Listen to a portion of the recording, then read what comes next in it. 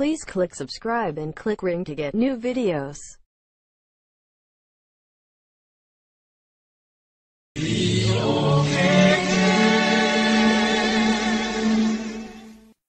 Nấuថ្ងៃអាទិត្យទី11 ខែមីនា ឆ្នាំ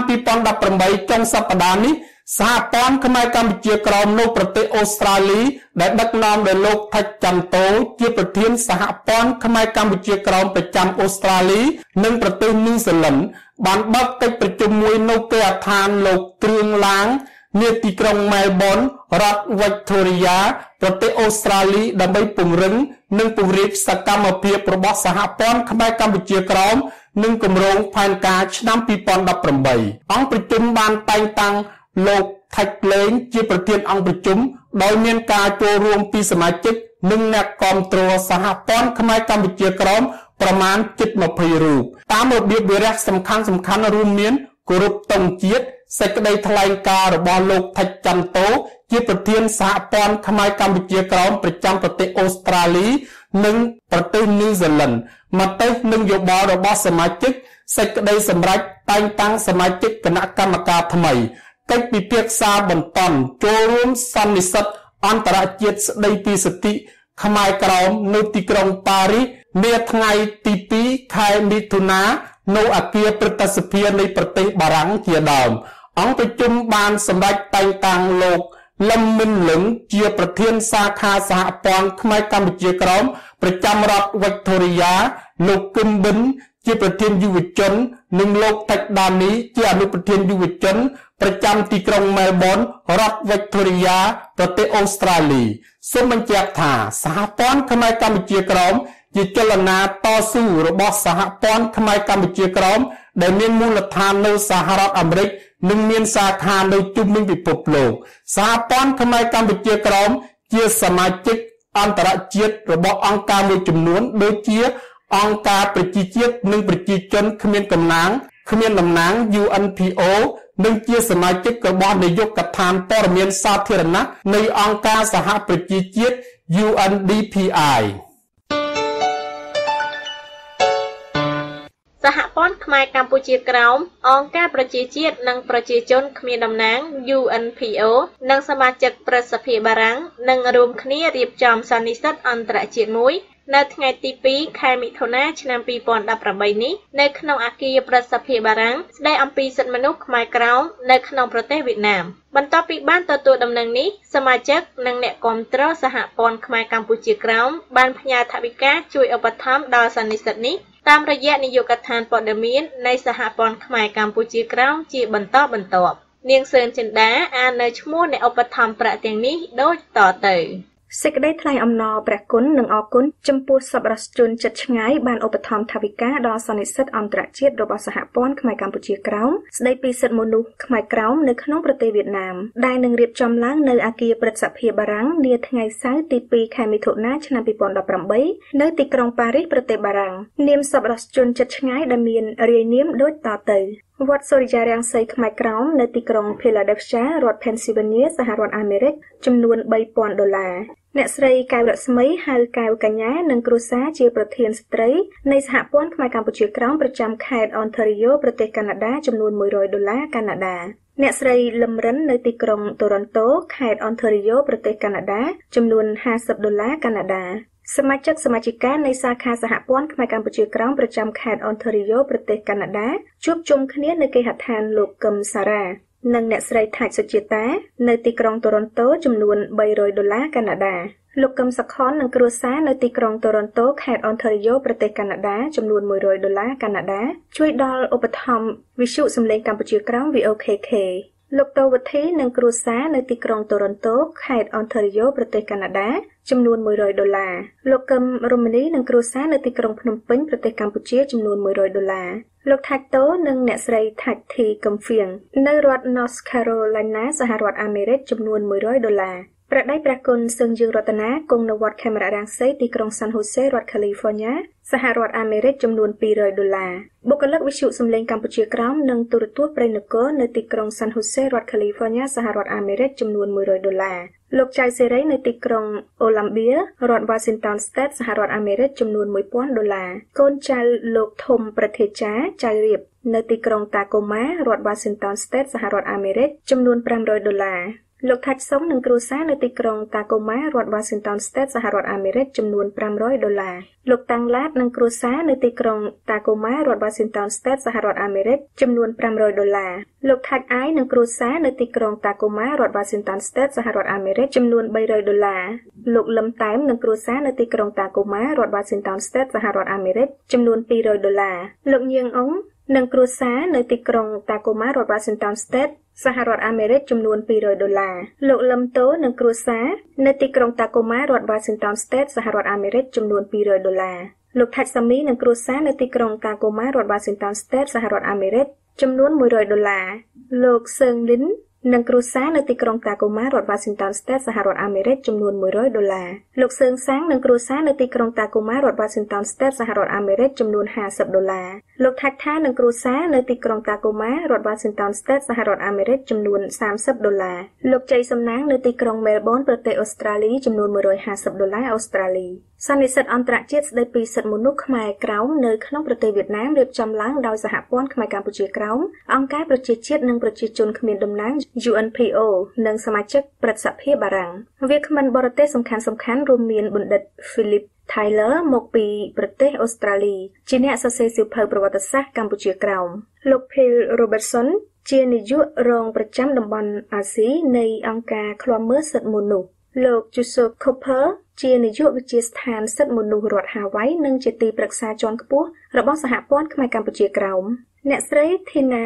Moffat ជាអ្នកវិភាគនយោបាយជាន់ខ្ពស់ប្រចាំតំបន់អាស៊ីបូព៌ានៃគណៈកម្មការសហរដ្ឋអាមេរិកទទួលសេរីភាពសាសនាអន្តរជាតិ USCRIF និងមន្ត្រីអង្គការប្រជាជាតិនិងប្រជាជនគ្មានតំណែង UNPO និងសមាជិកព្រឹទ្ធសភាបារាំងជាច្រើនរូបទៀតអាស្រ័យហេតុនេះតាំងនាមនាយកដ្ឋានព័ត៌មាននៃសហព័ន្ធខ្មែរកម្ពុជាក្រោមសូមអំពាវនាវដល់សមាជិកសមាជិកានិងអ្នកគាំទ្រសហព័ន្ធខ្មែរកម្ពុជាក្រោមនៅជុំវិញពិភពលោកចូលរួមឧបត្ថម្ភថវិកាដើម្បីជំរុញឲ្យសន្និសីទអន្តរជាតិស្តីពីសិទ្ធិមនុស្សខ្មែរក្រោមនៅប្រទេសបារាំងនាថ្ងៃទី2ខែមិថុនាឆ្នាំ2018ខាងមុខនេះទទួលបានជោគជ័យជាប្រវត្តិសាស្ត្រព័ត៌មានបន្ថែមសូមព្រះដៃព្រះគុណនិងលោកស្រីតាក់ទងព្រះដៃព្រះគុណសឹងយើងរតនាប្រធាននាយកដ្ឋានព័ត៌មាននៃសហព័ន្ធខ្មែរកម្ពុជាក្រោមតាមទូរស័ព្ទលេខ408 550 5060ឬតាមប្រអប់សម្បត្តិ KKF PO Box 52 201 San Jose California 95122 USA ព្រឹទ្ធសភាអាមេរិកអនុម័តថវិកាដោយគ្មានខ្ទង់ចំណាយមកកម្ពុជាព្រឹទ្ធសភាសហរដ្ឋអាមេរិកបានអនុម័តសំណើថវិកាចំណាយចំនួន$1.3 លានប៉ុន្តែមិនមានឃើញរាប់បញ្ចូលអំពីជំនួយមកកាន់កម្ពុជានោះទេខណៈដែលមិនទាន់មានការដោះលែងអ្នកទោសនយោបាយនិងអនុញ្ញាតឲ្យគណៈបកប្រឆាំងដំណើរការឡើងវិញនោះប៉ុន្តែមន្ត្រីគណៈបកកាន់អំណាចអះអាងថាអាមេរិកមិនមែនកាត់ជំនួយតែមករដ្ឋាភិបាលកម្ពុជាម្នាក់ឯងនោះទេគឺអាមេរិកកាត់ទាំងជំនួយទៅអង្គការសហប្រជាជាតិផងដែរការអនុម័តសំណើថវិកាដោយព្រឹទ្ធសភាអាមេរិកកាលពីថ្ងៃសុក្រហើយទើបតែមានការផ្សព្វផ្សាយតាមកាសែតប្រងព្រាតនៅថ្ងៃច័ន្ទនេះគឺមិនមានជំនួយសម្រាប់ផ្ដល់ដល់រដ្ឋាភិបាលកម្ពុជានោះទេលុះត្រាតែក្រសួងការបរទេសសហរដ្ឋអាមេរិករាយការណ៍ថាកម្ពុជាកំពុងចាត់វិធានការឲ្យមានប្រសិទ្ធភាពដើម្បីគោរពសិទ្ធិមនុស្សនិងលទ្ធិប្រជាធិបតេយ្យត្បិតប្រធានាធិបតីអាមេរិកលោក Donald Trump មិនទាន់បានចុះហត្ថលេខាលើការអនុម័តសំណើថវិកានេះក៏ដោយតែត្រូវបានគេដឹងថាជំនួយរបស់សហរដ្ឋអាមេរិកអាចផ្ដល់ឲ្យកម្ពុជាបានលុះត្រាតែរដ្ឋាភិបាលកម្ពុជាបើកចំហ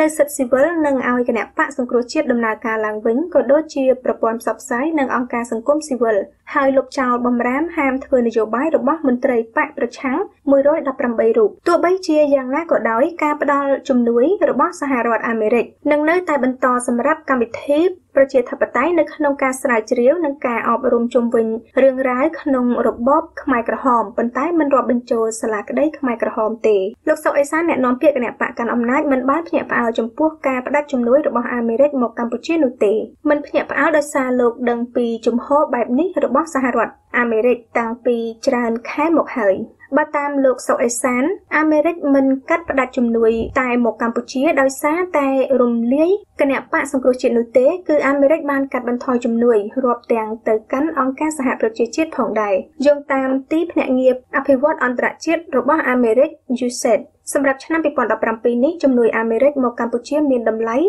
$59 លានគឺថយចុះជាងឆ្នាំ2016ដែលមានចំនួន$67 លានខណៈនៅឆ្នាំ2015ជំនួយមានចំនួន$65 លានគឺកើនជាងកាលពីឆ្នាំ2014ដែលមានតម្លៃតែ$80 លាននៅគ្រាកម្ពុជាជាប់ការនយោបាយនោះសូមបញ្ជាក់ថាប្រសិទ្ធភាពអាមេរិកបានអនុម័តកញ្ចប់ថវិកាចំណាយ$1.3 លានកាលពីថ្ងៃសុក្របន្ទាប់ពីអត្ថបទដែលមានចំនួន2232ទំព័រត្រូវបានបញ្ចេញទៅឲ្យសមាជិកសភាខណៈមេដឹកនាំគណៈបកសាធារណរដ្ឋបានប្រញាប់ប្រញាល់ដើម្បីបញ្ជាការជាប់គាំងរដ្ឋាភិបាលក្នុងរយៈពេលជាច្រើនខែនេះបើតាមកាសែតអនឡាញឈ្មោះ The Guardianក្រុមហ៊ុនផលិតកាំភ្លើងចំណាស់ជាង200ឆ្នាំនៅអាមេរិកសុំខ្សែធនដើម្បីដោះបំណុលក្រុមហ៊ុនផលិតកាំភ្លើងចំណាស់របស់អាមេរិក Remington នៅថ្ងៃទី25ខែមីនាបានដាក់ពាក្យបណ្ដឹងសុំខ្សែធនដើម្បីរៀបចំរចនាសម្ព័ន្ធបំណុលឡើងវិញការដាក់ពាក្យបណ្ដឹងនេះនឹងជួយឲ្យក្រុមហ៊ុនមួយនេះអាចកាត់បន្ថយបំណុលខ្ទង់$100 លានឯណោះក្រុមហ៊ុនផលិតកាំភ្លើងរបស់អាមេរិកនេះរុំព័ទ្ធដោយបណ្ដឹងជាច្រើនរាប់ទាំងបណ្ដឹងរបស់គ្រួសារជនរងគ្រោះក្នុងហេតុការណ៍បាញ់ប្រហារមួយកាលពីឆ្នាំ2012ក្នុងពាក្យបណ្ដឹងសុំខ្សែធនក្រុមហ៊ុនផលិតកាំភ្លើង Remington និយាយថាបណ្ដានាយករបស់ក្រុមហ៊ុនយល់ឃើញថាវាជារឿងសមគួរនិងជាប្រយោជន៍របស់ក្រុមហ៊ុនក្នុងការដាក់ពាក្យបណ្ដឹងខ្សែធនដោយស្ម័គ្រចិត្តនេះបើតាមការផ្សាយរបស់ទីភ្នាក់ងារព័ត៌មាន AFP ក្នុងខែកុម្ភៈក្រុមហ៊ុននេះបានប្រកាសហើយថាខ្លួននឹងដាក់ពាក្យសុំខ្សែធនដើម្បីដោះស្រាយបំណុលដ៏ច្រើនសន្ធឹកសន្ធាប់របស់ខ្លួនក្រុមហ៊ុនផលិតកាំភ្លើងដែលមានអាយុច្រើនជាង200ឆ្នាំនេះនឹងកែប្រែរចនាសម្ព័ន្ធបំណុលរបស់ខ្លួនដែលអាចកាត់បន្ថយបំណុលចំនួនជាង$700 លានក្នុងចំណោមបំណុលទាំងអស់បើតាមការប្រកាសដដែលក្រុមហ៊ុនក៏បានចាក់បញ្ចូលទឹកប្រាក់ជាមូលធនថ្មីចំនួន$145 លាន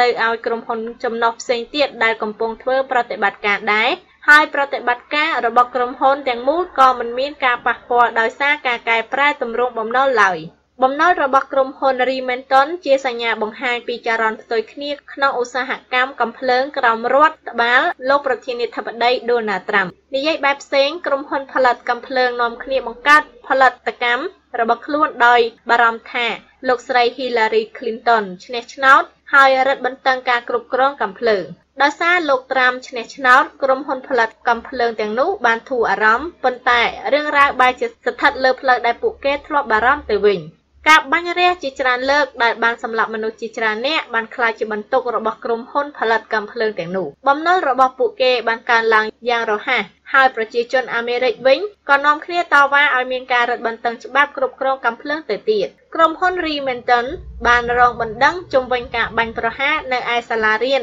Sandy Hook ដែលសម្លាប់មនុស្សអស់26នាក់ក្នុងឆ្នាំ2012ហេតុការណ៍បាញ់រះចុងក្រោយនៅសាលារៀននៅរដ្ឋ Florida បានជំរុញឲ្យមានការតវ៉ាទ្រង់ទ្រាយធំនៅទូទាំងអាមេរិកសម្ដៅទាមទារឲ្យរដ្ឋបន្តឹងកម្មសិទ្ធិកាំភ្លើងប្រជាជនអាមេរិកច្រើនជាង1លានបានធ្វើបាតុកម្មនៅចុងសប្តាហ៍មុនដើម្បីទទូចឲ្យរដ្ឋាភិបាលចាត់វិធានការគ្រប់គ្រងកាំភ្លើងវត្តមានយុវជនវ័យក្មេងដែលរស់រានមានជីវិតពីការបាញ់ប្រហារនៅ Parkland បានទាក់ទាញអ្នកចូលរួមថ្ងៃនេះវិទ្យុសំឡេងកម្ពុជាក្រោមសូមលើកយកនៅភាគទី1នៃនីតិអាននៅសៀវភៅលក្ខន្តិកៈនិងបទបញ្ញត្តិរបស់សហព័ន្ធខ្មែរកម្ពុជាក្រោមមកជម្រាបជូនប្រិយមិត្តបានស្ដាប់នៅក្នុងភាគនេះលោកថាច់វឿងនឹងលើកយកនៅអារម្មណ៍កថារបស់ព្រះដេចព្រះគុណសឺងយើងរតនាជាប្រធាននាយកដ្ឋានព័ត៌មាននៃសហព័ន្ធខ្មែរកម្ពុជាក្រោមដែលជាអ្នកទទួលបន្ទុកបោះពុម្ពសៀវភៅនិងនិវេទនកថារបស់លោកថាច់វៀងជាអធិបតីរបស់សហព័ន្ធខ្មែរកម្ពុជាក្រោមនិងសារចាប់អារម្មណ៍របស់លោកប្រាក់សេរីវុឌ្ឍជាប្រធានប្រតិបត្តិសហព័ន្ធខ្មែរកម្ពុជាក្រោមមកជម្រាបជូនប្រិយមិត្តបានស្ដាប់ដូចតទៅអរភកថាលក្ខន្តិកៈនិងបទបញ្ញត្តិរបស់សហព័ន្ធខ្មែរកម្ពុជាក្រោម The bylaws and regulation of the Khmer Cambodia Krom Federation ជាសភៅស្ដីពីច្បាប់របស់សហព័ន្ធខ្មែរកម្ពុជាក្រោមដែលនាយកដ្ឋានព័ត៌មាននៃសហព័ន្ធខ្មែរកម្ពុជាក្រោមបានបោះពុម្ពជាសាធារណៈលើកដំបូងដើម្បីឲ្យថ្នាក់ដឹកនាំសមាជិកអ្នកគាំទ្រនិងប្រជាពលរដ្ឋខ្មែរក្រោមទាំងនៅក្រៅនិងក្នុងស្រុកបានយល់អំពីច្បាប់និងគោលការណ៍របស់សហព័ន្ធខ្មែរកម្ពុជាក្រោមដែលកំពុងតែធ្វើការតស៊ូមតិដោយអហិង្សាលើឆាកអន្តរជាតិទាមទារនៅសិទ្ធិសម្រេចវាសនាខ្លួនដោយខ្លួនឯងជូនជនជាតិដើមខ្មែរក្រោមនៅកម្ពុជាក្រោមសពថ្ងៃចាប់តាំងពីបានបង្កើតសហព័ន្ធខ្មែរកម្ពុជាក្រោមរហូតមកដល់ពេលនេះថ្នាក់ដឹកនាំសហព័ន្ធខ្មែរកម្ពុជាក្រោមធ្លាប់បានធ្វើវិសោធនកម្មនៅលក្ខន្តិកៈរបស់ខ្លួនដើម្បីបំពេញបន្ថែមនៅចំណុចខ្វះខាតខ្លះជាបន្តបន្ទាប់មកដល់ឆ្នាំ2017គណៈកម្មការនយោបាយនិងទីប្រឹក្សានៃសហព័ន្ធខ្មែរកម្ពុជាក្រោមបានរួមគ្នាធ្វើវិសោធនកម្មនៅលក្ខន្តិកៈនេះត្រង់មាត្រាមួយចំនួនក្នុងនោះមានច្បាប់តាក់ទងនឹងការបោះឆ្នោតជ្រើសរើសគណៈកម្មការនយោបាយជាដើមឲ្យប្រកបដោយសុក្រិតនិងតម្លាភាពហើយបានអនុម័តឲ្យប្រើជាផ្លូវការសៀវភៅនេះមានប្រវត្តិសង្ខេបលក្ខន្តិកៈក្រមប្រតិបត្តិនិងច្បាប់បោះឆ្នោតសម្រាប់ជ្រើសរើសគណៈកម្មការនយោបាយនៃសហព័ន្ធខ្មែរកម្ពុជាក្រោមដែលយើងខ្ញុំបានចងក្រងរួមគ្នាដើម្បីជាការងាយស្រួលដល់ការសិក្សានិងយកទៅអនុវត្តគោលបំណងនៃការបោះពុម្ពសៀវភៅនេះគឺយើងចង់ឲ្យថ្នាក់ដឹកនាំសមាជិកសមាជិកានិងអ្នកគាំទ្រសហព័ន្ធខ្មែរកម្ពុជាក្រោមគ្រប់រូបបានយល់ដឹងកាន់តែច្បាស់នៅលក្ខន្តិកៈនិងបទបញ្ញត្តិផ្សេងៗរបស់សហព័ន្ធខ្មែរកម្ពុជាក្រោមដើម្បីយកទៅអនុវត្តតាមច្បាប់ទាំងអស់គ្នាដោយមិនមានបុគ្គលណាម្នាក់ធំជាងច្បាប់ឡើយយើងសង្ឃឹមថាសៀវភៅនេះនឹងក្លាយជាបន្តច្បាប់មួយសម្រាប់តម្រង់នៅទិសដៅនៃការតស៊ូរបស់សហព័ន្ធខ្មែរកម្ពុជាក្រោមឲ្យបានរឹងមាំជានិរន្តរភាពពីជំនាន់មួយទៅជំនាន់មួយក្នុងការទាមទារនៅសិទ្ធិសេរីភាពនិងសិទ្ធិសម្រេចវាសនាខ្លួនដោយខ្លួនឯងសម្រាប់ប្រជាជាតិខ្មែរក្រោមរាប់លាននាក់ជាម្ចាស់ស្រុកនៃដែនដីកម្ពុជាក្រោមដែលកំពុងតែនៅក្រោមនឹមត្រួតត្រារបស់អាណានិគមនៃរដ្ឋាភិបាលវៀតណាមសពថ្ងៃសហរដ្ឋអាមេរិកថ្ងៃទី6ខែមីនាឆ្នាំ2018ភិក្ខុសឹងយឹងរតនាសវណ្ណបញ្ញោប្រធាននាយកដ្ឋានព័ត៌មាននៃសហព័ន្ធខ្មែរកម្ពុជាក្រោមនិវេទនកថារបស់អធិបតីសហព័ន្ធខ្មែរកម្ពុជាក្រោមក្នុងនាមសហព័ន្ធខ្មែរកម្ពុជាក្រោមខ្ញុំប្រកាសណាខ្ញុំបាទសូមថ្លែងអំណរគុណយ៉ាងជ្រាលជ្រៅចំពោះគណៈកម្មការនយោបាយនិងសមាជិកនៃសហព័ន្ធខ្មែរកម្ពុជាក្រោមដែលឈរលើស្មារតីធ្វើការជាក្រុម Teamwork បានរួមគ្នាចំណាយពេលវេលាប្រាជ្ញាស្មារតីនិងទុនធានផ្ទាល់ខ្លួនក្នុងការតាក់តែងច្បាប់និងរៀបរៀងបោះពុម្ពជាសភៅលក្ខន្តិកៈនិងបទបញ្ញត្តិរបស់សហព័ន្ធខ្មែរកម្ពុជាក្រោមនេះឲ្យបានចេញជារូបរាងទុកជាច្បាប់សម្រាប់ថ្នាក់ដឹកនាំនិងសមាជិកគ្រប់ឋានានុក្រមយកទៅអនុវត្តច្បាប់នេះបានចេញជាធរមានក៏ដោយសារកិច្ចខិតខំប្រឹងប្រែងរបស់ថ្នាក់ដឹកនាំសហព័ន្ធខ្មែរកម្ពុជាក្រោមនៅក្នុងអាណត្តិ2016ទៅ2020ក្នុងនោះមានគណៈកម្មការនយោបាយនិងទីប្រឹក្សាបានប្រជុំគ្នាជាច្រើនលើកដើម្បីធ្វើវិសោធនកម្មនិងអនុម័តនៅលក្ខន្តិកៈនិងក្រមប្រតិបត្តិដោយសុក្រិតតម្លាភាពនិងប្រជាធិបតេយ្យសមាជិកគណៈកម្មការទាំង13អង្គនិងរូបរួមមានខ្ញុំប្រកាសណាខ្ញុំបាទថៃវៀនជាអធិបតីលោកចៅរៀបជាប្រធានសភាព្រឹទ្ធាចារ្យលោកថៃសេជាប្រធានសភាតំណាងលោកប្រាក់សេរីវុឌ្ឍជាប្រធានប្រតិបត្តិលោកម៉ៅមូនីជាអនុប្រធានប្រតិបត្តិលោកត្រឹងម៉ាន់រិនជាប្រធានផែនការលោកសឹងហួរជាអគ្គលេខាធិការលោកត្រឹងយ៉ាប់ជាប្រធានរដ្ឋបាល អ្នកស្រីសឹងទីនិតជាប្រធានគណៈកម្មការស្ត្រីអ្នកស្រីគៀងសុធីជាប្រធានគណៈកម្មការយុវជនភិក្ខុធីធីធម្មោ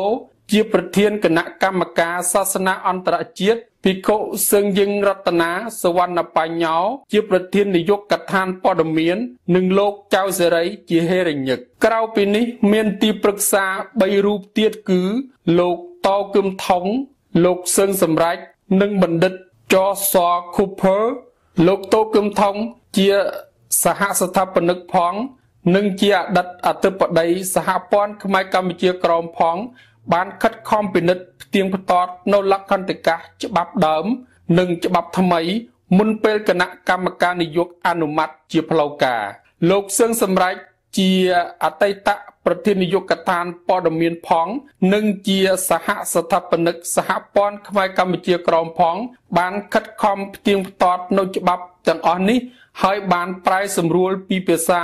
អង់គ្លេសទៅជាខ្មែរបណ្ឌិតចសខូភើជាអ្នកពិនិត្យនៅសេចក្តីក្នុងលក្ខន្តិកៈ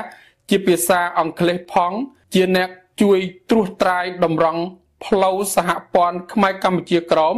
ឲ្យធ្វើដំណើរស្របតាមចរន្តនយោបាយអន្តរជាតិនិងតនសភាពការប្រែប្រួលរបស់ពិភពលោកដែលធ្វើឲ្យសហព័ន្ធខ្មែរកម្ពុជាក្រោមមានឱកាសបង្ហាញនូវវត្តមានរបស់ខ្លួននៅលើឆាកអន្តរជាតិនាពេលបច្ចុប្បន្ននេះម្យ៉ាងទៀតច្បាប់ទាំងអស់នេះបានរៀបរៀងនិងបោះពុម្ពជាសភៅឲ្យមានរបៀបបែបបទក៏ដោយសារកិច្ចខិតខំប្រឹងប្រែងរបស់នាយកដ្ឋានព័ត៌មាននៃសហព័ន្ធខ្មែរកម្ពុជាក្រោមដែលមានភិក្ខុសឹងយិងរតនាសវណ្ណបញ្ញោជាប្រធាននិងភិក្ខុថច្ចប្រិជាគឿនសុធម្មបញ្ញោជាអនុប្រធានបានខ្នះខ្នែងធ្វើការលើសៀវភៅនេះផងនិងមានតួនាទីយ៉ាងសំខាន់ក្នុងការផ្សព្វផ្សាយព័ត៌មានជារៀងរាល់ថ្ងៃតាមរយៈវិទ្យុនិងទូរទស្សន៍អនឡាញផងដើម្បីឲ្យសាធារណជនបានជ្រាបនៅផែនការនិងសកម្មភាពរបស់សហព័ន្ធខ្មែរកម្ពុជាក្រោមនិងព្រឹត្តិការណ៍ថ្មីពីមាតុភូមិកម្ពុជាក្រោមជាពិសេសរាល់សមិទ្ធផលដែលសហព័ន្ធខ្មែរកម្ពុជាក្រោមបានទទួលជោគជ័យនៅពេលនេះក៏អាស្រ័យទៅលើកម្លាំងគាំទ្រយ៉ាងសកម្មទាំងកម្លាំងកាយចិត្តប្រាជ្ញាស្មារតីនិងថវិកាពីសំណាក់ប្រធានតំបន់សាខានិងសមាជិកនៃសហព័ន្ធខ្មែរកម្ពុជាក្រោមនិងអ្នកគាំទ្រនៅជុំវិញពិភពលោកដែលមិនបានចារឈ្មោះឲ្យអស់នៅទីនេះធម្មតាគ្រួសារមានវិន័យប្រទេសមានច្បាប់នាំឲ្យគ្រួសារនីមួយៗមានសេចក្តីថ្លៃថ្នូរនិងប្រទេសនីមួយៗមានសុខសន្តិភាពនិងរីកចម្រើនរុងរឿងបានចំណែកអង្គការមានលក្ខន្តិកៈជាច្បាប់ឬបន្តសម្រាប់តម្រង់ផ្លូវឲ្យថ្នាក់ដឹកនាំនៃអង្គការនីមួយៗធ្វើដំណើរត្រង់គោលដៅរបស់ខ្លួនដូច្នេះសៀវភៅលក្ខន្តិកៈនិងបទបញ្ញត្តិរបស់សហព័ន្ធខ្មែរកម្ពុជាក្រោមជាមូលដ្ឋានច្បាប់ដ៏សំខាន់សម្រាប់គ្រប់គ្រងសហព័ន្ធខ្មែរកម្ពុជាក្រោមឲ្យមានដំណើរការទៅមុខដោយរលូនជានិរន្តរភាពក្នុងការតស៊ូមតិដោយអហិង្សាដើម្បីនាំមកនូវសិទ្ធិសេរីភាពនិងសិទ្ធិសម្រេចវាសនាខ្លួនដោយខ្លួនឯងជូនប្រជាជាតិខ្មែរក្រោមរាប់លាននាក់នៅដែនដីកម្ពុជាក្រោមដែលកំពុងតែនៅក្រោមនឹមត្រួតត្រារបស់អាណានិគមវៀតណាមសពថ្ងៃទីក្រុងប៉ារីសបារាំងថ្ងៃទី7ខែមីនាឆ្នាំ2018ថៃវៀនអធិបតីនៃសហព័ន្ធខ្មែរកម្ពុជាក្រោមសារចាប់អារម្មណ៍របស់ប្រធានប្រតិបត្តិសហព័ន្ធខ្មែរកម្ពុជាក្រោមខ្ញុំប្រកាសណាខ្ញុំបាទប្រាក់សេរីវុឌ្ឍជាប្រធានប្រតិបត្តិនៃសហព័ន្ធខ្មែរកម្ពុជាក្រោមសូមថ្លែងអំណរគុណយ៉ាងជ្រាលជ្រៅបំផុតចំពោះគណៈកម្មការនយោបាយនិងសមាជិកសមាជិកានៃសហព័ន្ធខ្មែរកម្ពុជាក្រោមដែលបានឯកភាពគ្នាទាំងកម្លាំងកាយចិត្តនិងពេលវេលាសម្រាប់រៀបរៀងបោះពុម្ពសៀវភៅលក្ខន្តិកៈនិងបទបញ្ញត្តិរបស់សហព័ន្ធខ្មែរកម្ពុជាក្រោមទុកជាច្បាប់សម្រាប់ថ្នាក់ដឹកនាំ និងសមាជិកសមាជិកាទាំងអស់យកទៅអនុវត្តឲ្យមានប្រសិទ្ធភាពខ្ពស់និងរីកចម្រើនក្នុងការដឹកនាំសង្គមជាតិយើងគណៈកម្មការនយោបាយនិងទីប្រឹក្សានៃសហព័ន្ធខ្មែរកម្ពុជាក្រោមក្នុងអាណត្តិឆ្នាំ2016ទៅ2020បានប្រជុំគ្នាជាច្រើនលើកដើម្បីធ្វើវិសោធនកម្មនិងអនុម័តនៅលក្ខន្តិកៈក្រមប្រតិបត្តិនិងច្បាប់បោះឆ្នោតប្រកបដោយសុក្រិតតម្លាភាពនិងប្រជាធិបតេយ្យសហព័ន្ធខ្មែរកម្ពុជាក្រោមទទួលបានជោគជ័យលើឆាកអន្តរជាតិនិងសហគមន៍អន្តរជាតិបានស្គាល់ខ្មែរក្រោមជានរណាឬខ្មែរក្រោមជាជនជាតិដើមដែលកំពុងទៅរស់នៅលើដែនដីកម្ពុជាក្រោមប្រទេសវៀតណាមខាងត្បូងសពថ្ងៃគឺអាស្រ័យទៅលើកម្លាំងអ្នកគាំទ្រទាំងស្មារតីនិងថវិកាពីសំណាក់ប្រធានតំបន់សាខាសមាជិកានៃសហព័ន្ធខ្មែរកម្ពុជាក្រោមនិងអ្នកគាំទ្រនៅជុំវិញពិភពលោកសៀវភៅលក្ខន្តិកៈនិងបទបញ្ញត្តិរបស់សហព័ន្ធខ្មែរកម្ពុជាក្រោមជាមូលដ្ឋានច្បាប់និងវិន័យសម្រាប់ដឹកនាំនិងគ្រប់គ្រងសហព័ន្ធខ្មែរកម្ពុជាក្រោមឲ្យមានយុត្តិធម៌សាមគ្គីភាពនិងជារភាពឆ្ពោះទៅយកសិទ្ធិសម្រេចវាសនាខ្លួនដោយខ្លួនឯងពីនឹមអាណានិគមយួនបច្ចុប្បន្នគ្មានបុគ្គលណាម្នាក់បំពានលើច្បាប់បានឡើយសហរដ្ឋអាមេរិកថ្ងៃទី8ខែមីនាឆ្នាំ2018ប្រាក់សេរីវុឌ្ឍប្រធានប្រតិបត្តិនៃសហព័ន្ធខ្មែរកម្ពុជាក្រោមដោយពេលវេលាមានកំណត់យើងខ្ញុំសូមស្លេះនៅនេតិអានសៀវភៅលក្ខន្តិកៈនិងបទបញ្ញត្តិរបស់សហព័ន្ធខ្មែរកម្ពុជាក្រោមតែត្រឹមនេះសិនសូមលោកអ្នករងចាំស្ដាប់ភាគទី2នៅសប្តាហ៍ក្រោយសូមអរព្រះគុណនិងសូមអរគុណចា៎លោកអ្នកស្ដាប់ជាទីមេត្រីកម្មវិធីផ្សាយនៃវិទ្យុសំឡេងកម្ពុជាក្រោមដែលបានផ្សាយជូនលោកអ្នកស្ដាប់នៅពេលនេះចាប់តែប៉ុណ្ណេះសូមលោកអ្នកនាងរងចាំស្ដាប់កម្មវិធីផ្សាយនិងអានព័ត៌មានរបស់យើងខ្ញុំជារៀងរាល់ថ្ងៃតាមរយៈគេហទំព័រ www.vokk.net